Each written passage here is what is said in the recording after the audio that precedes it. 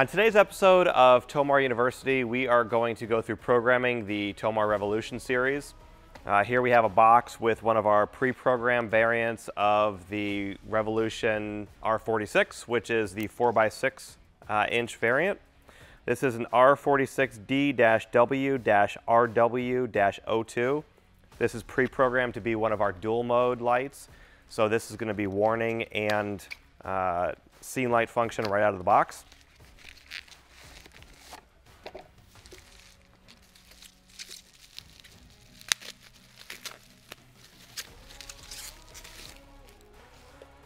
To make changes to this lamp, we are going to use a 12 to 24 volt power source.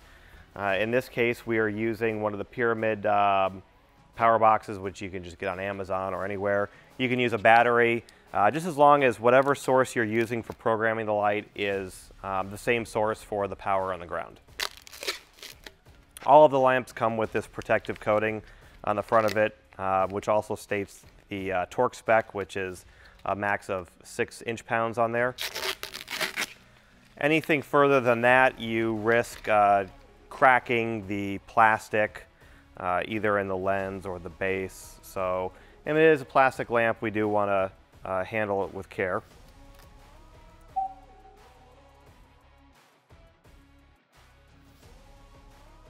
On the back of the lamp, you're going to find 4 wires. You're going to find a red and a black, which are your standard power and ground. You're going to find a yellow, which is going to be your sync wire, and then a blue, which is your secondary power. So if you're going to be using this lamp to do 2 different functions, 2 different flash patterns, then you are at least going to have 3 wires hooked up, which are going to be your black ground, and then your 2 power wires, the blue and the red. This lamp does have some advanced features where you can switch from active highs to active lows, where you can use the common as a positive and your 2 switched wires, the red and the blue, as a ground. We were not going to go into that for this video. We just want to show some basic programming and changing of flash patterns and flash rates. At the end of this video, you'll also get an example of all the different flash patterns and the flash rates that are available in these lamps. It's pretty extensive, especially when you have a dual mode lamp like this. The LEDs are controlled by quadrants, so you could have different flash patterns or different flash rates in different quadrants, in different colors. So when you expand into all the different variables of that, we would be here all day doing this video.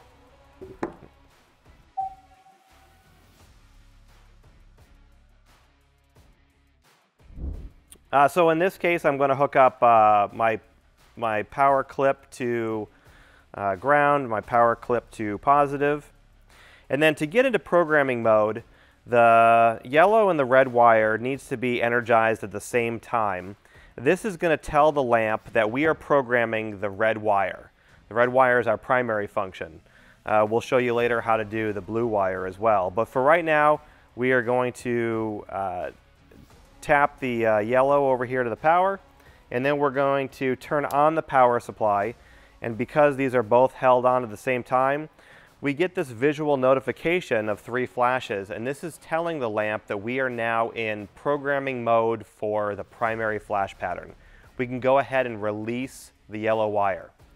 So when we release the yellow wire, now it's telling us that this is what the red wire is currently programmed to. So it's displaying that on there. On this particular pre-programmed lamp, these are set to a 75 flash per minute Neobe flash, which is 50 state legal. It meets California Title 13 for flash rates. So this is how we typically put these standard out of the box. Now if I wanted to speed up or decrease the rate of flashing, I'm going to tap the yellow wire. So now you notice that the pattern of the entire field has still remained the same, but the lamp is flashing faster.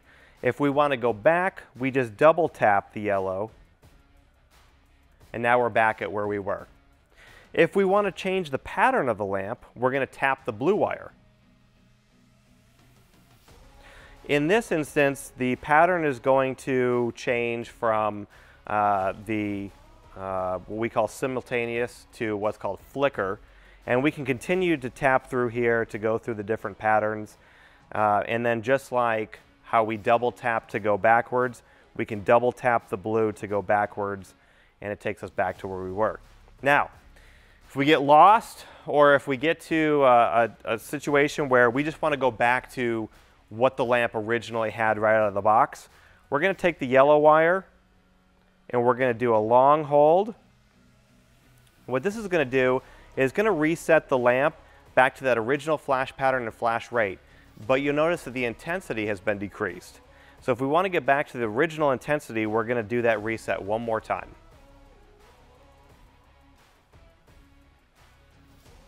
And now the lamp for the red wire is right back to where it originally started.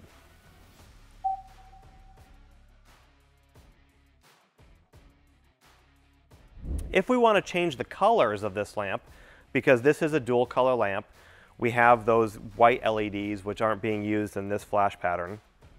We're going to go ahead and do a long hold on the blue wire. So now we're using the second set of LEDs. If we want to further change it, we can do another hold. So now we're using both sets of LEDs. Again, to reset this back to the way it was, we're going to do a long hold on the yellow. And one more time, which will get us reset at full intensity. Now you can do any combination of the flash patterns, the flash rates, or the different colors to change up and customize this light to your specific liking. Once you're done setting that pattern, all you have to do is disconnect either power or ground, and it's saved into the system software. So now we just reconnected power, and it shows that we are not in programming mode anymore. We're just using the lamp's function.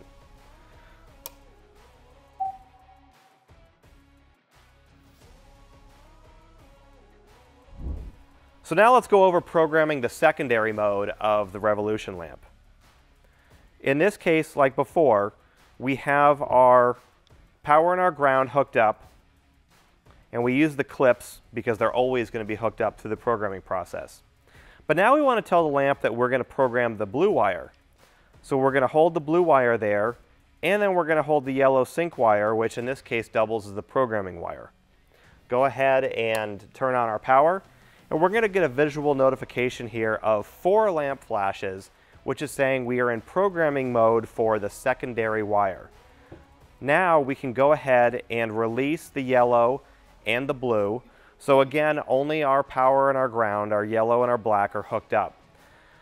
The lamp is now showing us what the secondary function of this light is doing, which is what the blue wire does. Okay?